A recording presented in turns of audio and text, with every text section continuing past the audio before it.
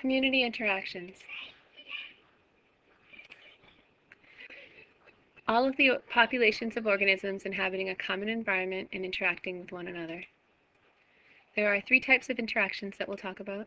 The first is competition. That's when 2 different species are living in a similar area and they're using the same resource, like the food or the water or whatever it is. It could be, let's see, maybe rabbits and deer both eating grass.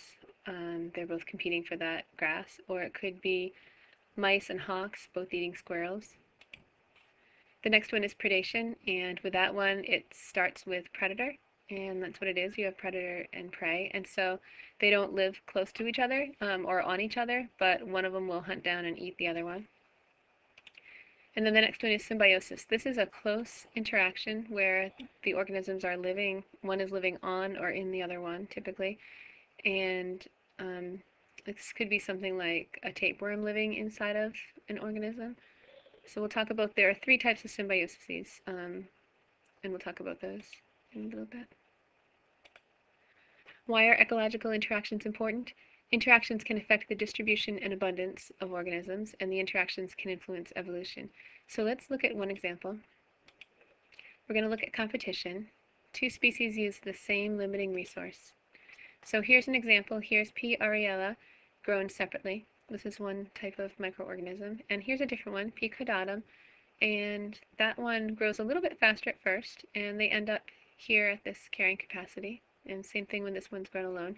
When you have this species and this species living together, this P. caudatum grows faster at first, but then the P. aureola outcompetes it. And by the end, you get mostly P. aureola with very little P. caudatum. So this one was the better competitor for that particular environment. Predation is eating of live organisms. One thing that does is population control. So here's an example. These are sea stars, and they control the abundance of mussels and barnacles. So it's just one example of how predation affects the abundance of or the number of the prey. And so here's a starfish or a sea star, and it actually digests, this is kind of gross, but it'll digest the mussel that holds this shellfish together. And as that gets digested, the shell will actually start to open, and then that's when they're going to eat most of the insides. So this is showing some species diversity. Here's what it would typically look like. This is species diversity, meaning the number of different types of shellfish living in an intertidal zone. And so this is showing a pretty high species diversity. So you have lots of sea stars eating mussels, and because of that, there are lots of other types of shellfish that can live there. In an experimental area, scientists took a starfish, and what happened is that the mussels did great because no one was eating them, and all the other organisms that lived there died pretty much.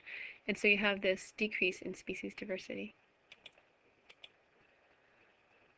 Increases in species diversity. The predators maintain diversity by controlling the number of potentially dominant species.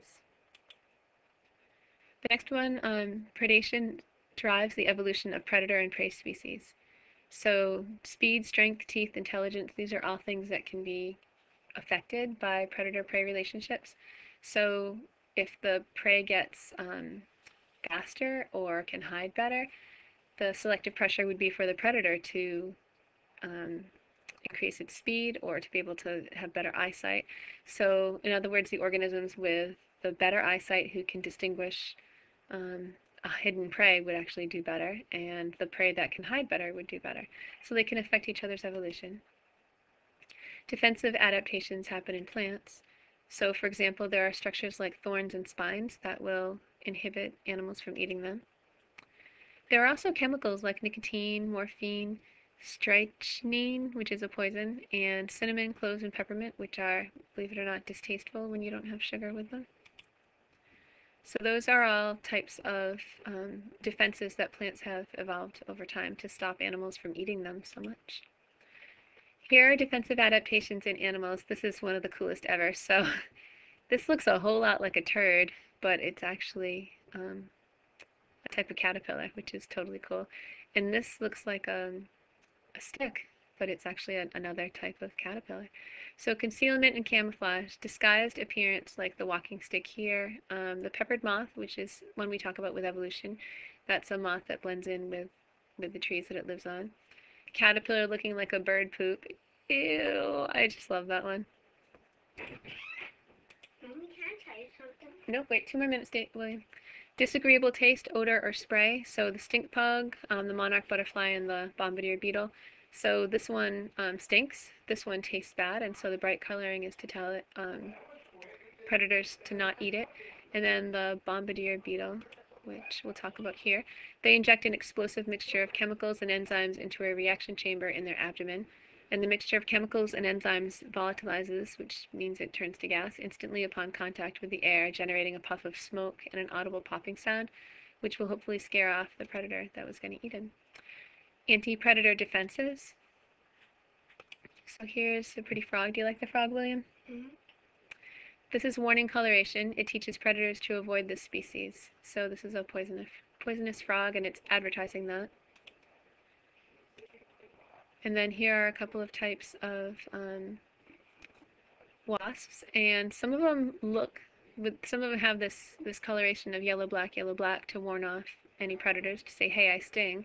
And then there are some that will actually just mimic the other one, and it's okay, and will have that weird coloration because it protects them because the other one has the sting. So you look at all these butterflies that taste bad, they all look alike because if a predator has been warned by eating one, it will avoid all the others. So this is absolutely affecting the evolution of all of these butterflies.